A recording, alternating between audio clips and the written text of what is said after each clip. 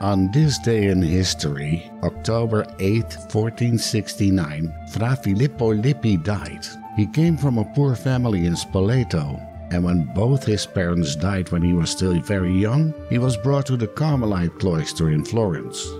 There he learned how to draw and paint. In 1421 he became a monk.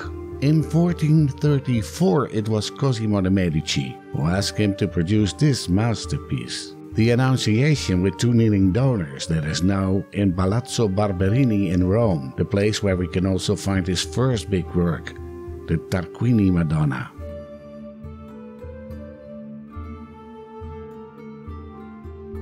At the Palazzo Medici we can find the Madonna col Bambino, also known as the Medici Madonna.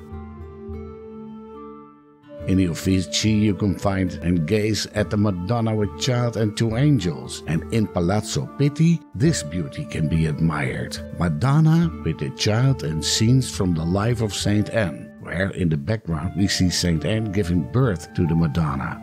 The paintings by Filippo Lippi were of great influence to Sandro Botticelli. Look at the woman behind the Madonna, for instance.